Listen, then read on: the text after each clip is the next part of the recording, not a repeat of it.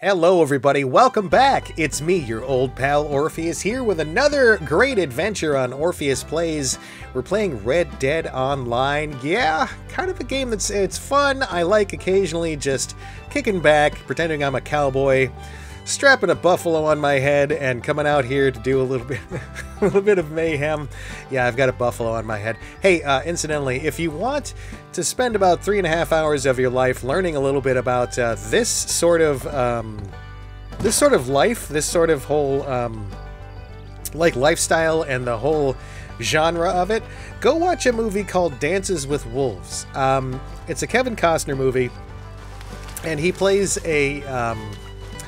an army, I think lieutenant. Anyway, that's not the important part. He plays an army person who gets injured, and he gets his choice of what post he wants to do. And he says he wants to go out and experience the prairies and the open land before it's all gone.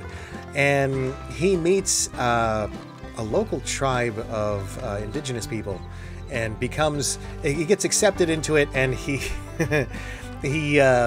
trying the first couple of times that he's talking to them to explain buffalo, right? Because he knows that the buffalo are part of what's going on and that they're an important part of the indigenous person culture. And so the first time they're trying to communicate, he's trying to say, you know, buffalo, and he's like acting like a buffalo crawling around on the ground making noises. And they're like, Tatanka. Yes, Tatanka, yes, buffalo. And he's like, buffalo. Well, this legendary pelt for an animal is called the Tatanka pelt. And so it's the buffalo that apparently looks like it's trying to eat me from behind. But yeah, I think that's Lakota, Lakota Indian or Native American language that they were doing in that. Okay, so we're here in Armadillo, and we're going to be doing a bounty. I'm going to be doing an easy bounty because I don't want to have to get too deep in something. All right, so we're looking for Arthur Guthrie, not to be confused with Arlo Guthrie, who was a musician who did, boy, the Thanksgiving song. There's a fun thing. Anyway, Guthrie has been known to steal various items from the saddlebags and storage of members of the public. He fled court after abusing the judge. What did he do to the judge? Okay, I mean, he called him bad names and bullied him here in the town. Anyway, so we're going to choose this one, and we'll get things started. Who is our horse today? Who is our lucky winner as the horse of the day? Go to the shack. Oh, thank God the GPS works for this. God, that would suck. Who's my horse today? Dirty Harriet. Yes, we've got Dirty Harriet, our horse. This is one of the faster horses that I own. I tricked it out. Like, this would be the equivalent of putting rims and an expensive stereo onto your horse. All right, so we're going to the shack. I don't know if it's a dead or alive one, so I have no obligation to keep this person alive. Dude, don't talk smack. I'm wearing a buffalo on my head, and I'm recording content for YouTube. Don't make me mad. You'll just be more humor. More humor for the pile, the greater good. But yeah, let's go get this guy. But yeah, I might kill him. It depends upon what situation he's in. We'll see. But yeah, anyway, I hope you're doing well wherever you are right now, whether it's day or night, or you're riding your own horse out in the plains, and for some reason it has a stick shift and you've gotten it jammed in reverse, and so your horse is just backing up everywhere you go. You'll learn to live with it. So yeah, another good day in the Old West. And it took me a while actually to hunt up some of these legendary pelts, because my wife and I we'll go out playing together, and at one of these points you guys might be really lucky and get to see Mrs. Orpheus on the stream with me, and we'll be, you know, just kind of messing around doing different challenges and stuff. We might make that either a Twitch stream or a longer one. Yes, I have a Twitch channel. If you're motivated, you can probably go find it, but whatever. Anyway, I may do that as a Twitch stream or whatever. But we like to go hunting, and we like to find these legendary animals and stuff. We'll track them down, and then we'll look through our inventories and go, which one of us doesn't have that one? Oh, do you want this one, honey? Oh, yeah, I'll take this one. You get the next one, kind of thing. And so, like, it takes a lot a lot of concentration, a lot of like effort to find all these legendary animals. You gotta track them down, and you gotta like, oh my god, do they take a lot to take down. Like, so if your normal animal in this game takes, you know, maybe a good shot to the head, a couple of shots to the body, right? Legendary animals take like 12 shots. Like you'll reload your gun like 4 times just to take down whatever it is. Take that, Mr. Pheasant. Just rocked you. 2 of them. Wow. Well, let's pluck these pluckers up and we'll get them into the bag. Yay! But like it takes a lot of effort and concentration and everything to hunt them up. And yeah, they take so much ridiculous, like it would take like 12 arrows to take one of these things down, right? But like, so some animals are really a lot tougher to kill. And then there's animals in nature that seem to be, and I missed the other one, I left it, but whatever. There are animals in nature that seem to be like disposable, you know? Like, so, oh god, no! Oh! Well, I'm sorry about that. Oh boy. I hope Dirty Harriet's okay. Is my horse good? Here, horse. We'll just pretend that didn't happen. But like, okay, for a good example, an animal like a lemming, right? So, the big joke that you hear about lemmings, what's going on here? Morning, good to see you. How you doing? Good. Why don't you get on your way before I have to shoot you? But like lemmings, the big joke about lemmings, and there's even a game where an old school game, they probably still have versions of it now, where it's just lemmings. They just go toss themselves off a cliff, and like you have to stop them from doing it. So, you know, there's examples like that. Lemmings are these notorious disposable animals, and then there's possum, right? Either called wherever you are in the world, it might be a possum or it might be an opossum. Not really sure. I think that's like a dialect thing, like a locality. Anyway, so a possum, that seems to be one of the more disposable animals. They're the ones that, like, if you see them and they start to cross the road, they do it like when cars are coming. So instead of like other animals that, like, you know, they wait for the cars to go by and then they're like, oh, this is my turn.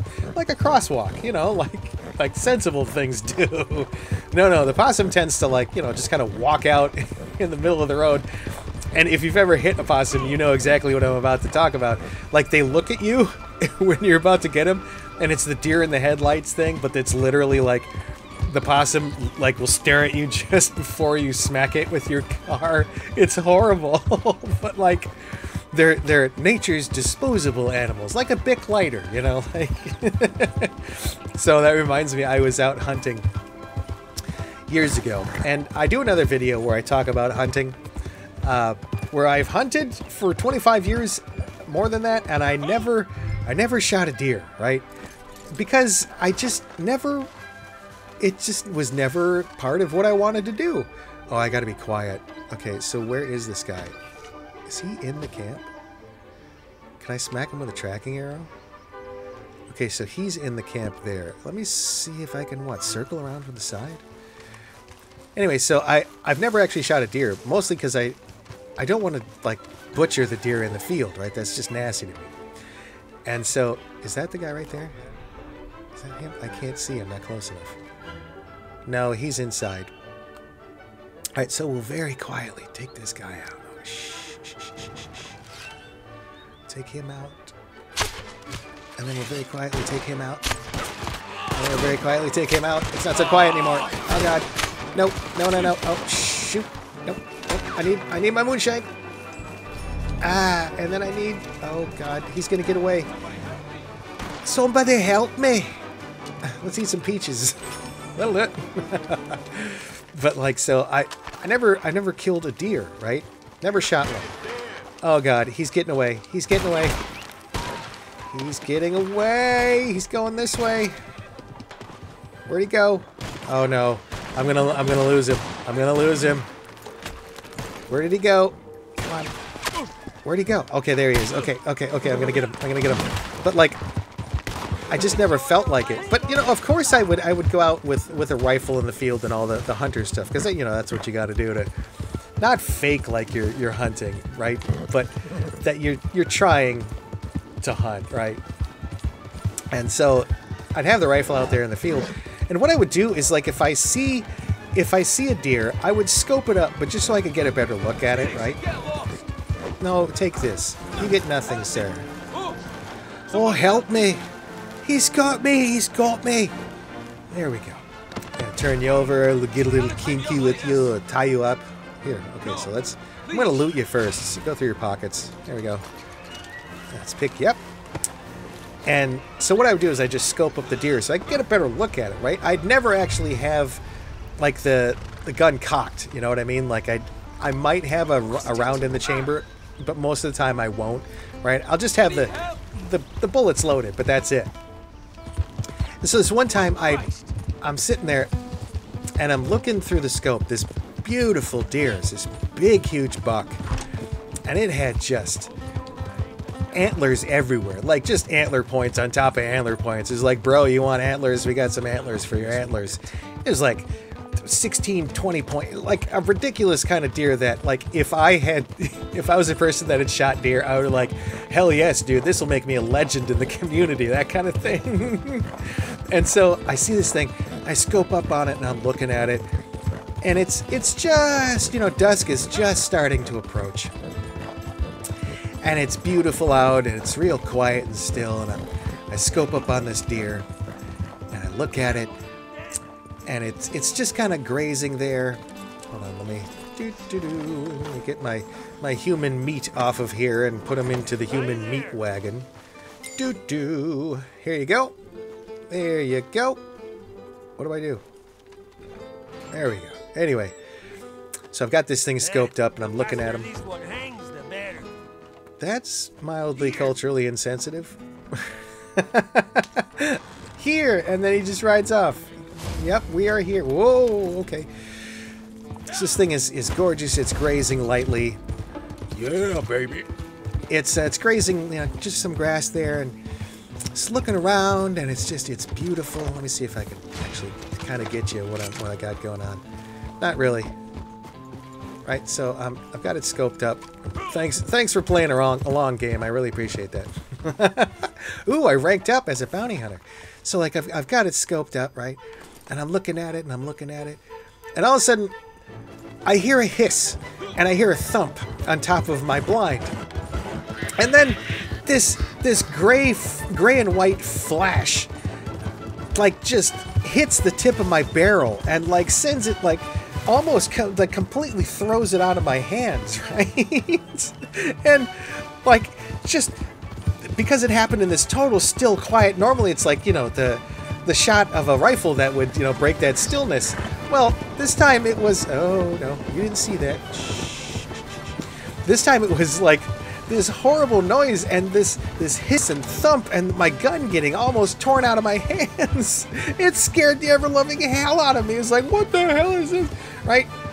Turns out it was a frigging possum that saw my gun sticking out or something, and maybe smelled the beef jerky or something I had with me and decided that was the time, that exact moment was when it was going to infiltrate me.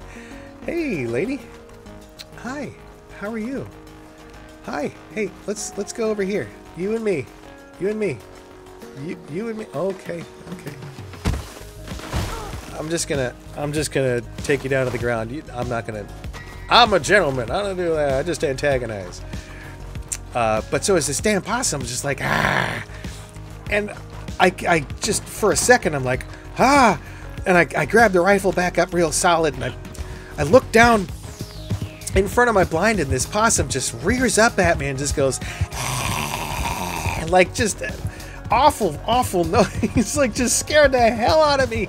And it started to, like, coil up, like almost like a snake, but it started to rear back, and I could tell this thing was about to, like, it was in fight or flight, right? And it had decided to fight, right? And it was like, okay, so you and me, buddy, you scared me. I guess I scared it. Okay. And it was like, no, time's up, buddy. And it started to coil up, and I grabbed the rifle, and I had the bullet, like, loaded into the gun, but not in the chamber. I don't think I've ever chambered around so fast in my life. It was like just and like I aim at this thing and it just starts to come at me. But unfortunately it like comes at me as I've got a gun pointed at it. So I had to pump a couple rounds into that thing because there was no way, dude. I didn't want to get rabies. I would not want no thank you. That's not something that I'm gonna do. So yeah, almost got attacked by a possum. Although I would say I full on got attacked by it. I mean, yeah, it and I was just defending myself. So those of you animal rights activists, don't worry. It was me saving my life. I actually did take that possum, what was left of it. Because, I mean, I shot it with a deer rifle, like a rifle intended to take down a large animal. So, like, I took what was left of that possum back to the hunting ranch, and we got it all butchered up, and I think we had it for dinner that night. Hey, folks, possum is actually pretty tasty. If you've never had it, it's some good stuff. Anyway, that is my possum attack story. And I've got so many stories about going out into the woods and the mishaps and mayhem that has happened. But for today, we'll cut it off there as I ride off into the plains from this sleepy little western town. We'll leave you there, and this has been another edition of Orpheus Plays, playing Red Dead Online. I hope you're having an awesome day, and I hope you continue to have an awesome day. And we'll see you next time. Bye!